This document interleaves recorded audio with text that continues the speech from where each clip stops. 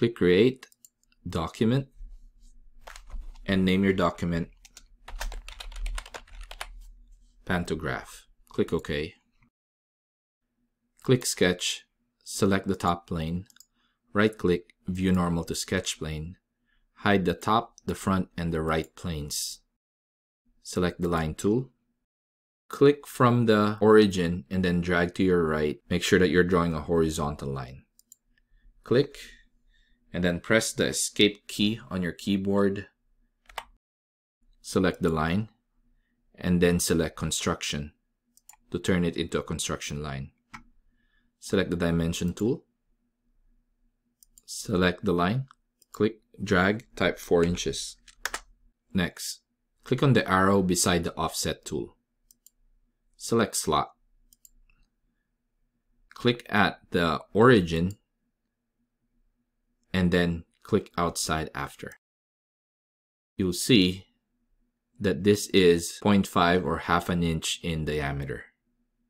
So let's change that to 0.25.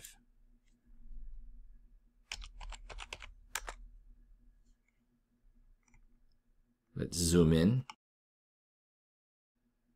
Select the center point circle. Draw 3 circles. Draw one here.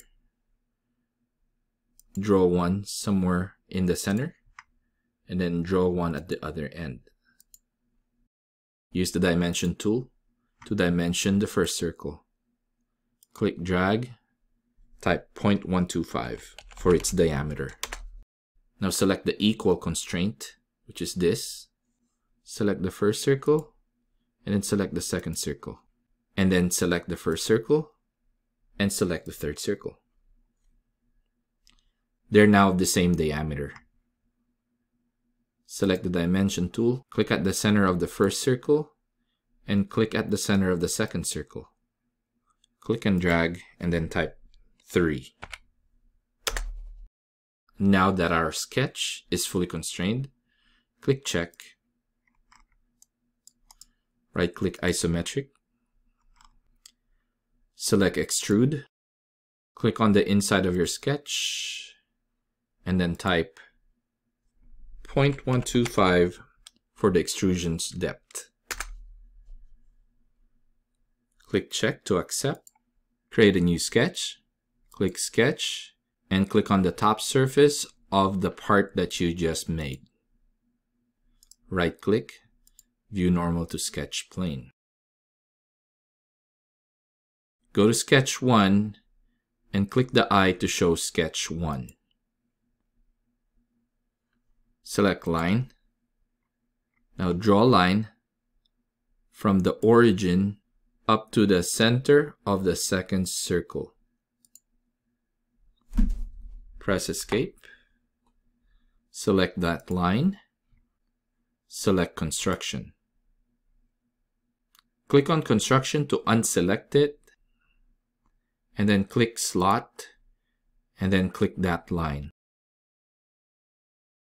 Change the dimension from 0.05 to 0.25,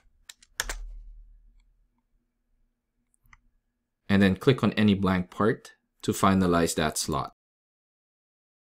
Select Use, select the first circle, and then the second circle. Click Check. Right-click Isometric. Hide the first sketch by clicking on the eye icon. And now we are ready to extrude the second sketch. Click Extrude. Select Sketch 2. Click New. And then put a depth of 0.125. Click Check. So you should have two parts now.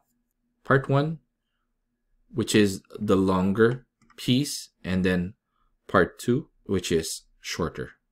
Once more, click Sketch.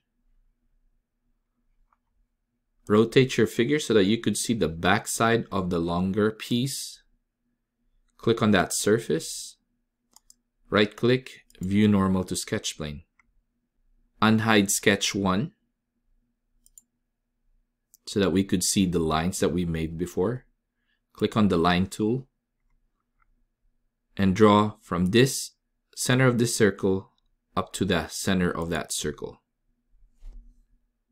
Press escape, select that line that you just drew, turn it into a construction line, click dimension, and just make sure that that comes out to 1 inch. Okay, press enter. Select slot, click on that line to create a slot. If the arc of your slot shows a diameter of 0.25, leave it as is. If not, go type it. And then click outside. Click use, select that circle, and then the second circle. Click check. Now you have your drawing here. All you need to do now is to extrude it. So select that drawing. Make sure to select new. And then for the depth, type 0.125. Click check.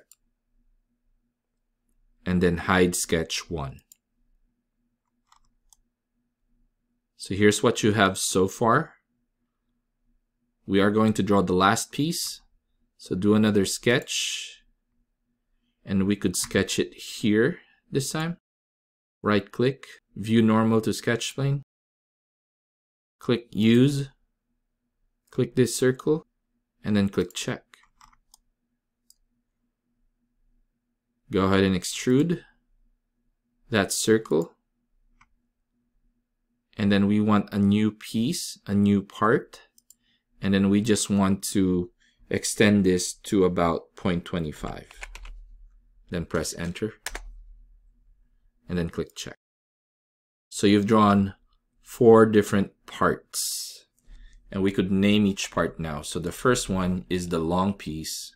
So right click, rename. Part 1 is long. Select part 2, right click, rename it. Medium. Right click part 3, rename it. Short. And then for part 4, rename it. Name it the pin. Now we're ready to assemble.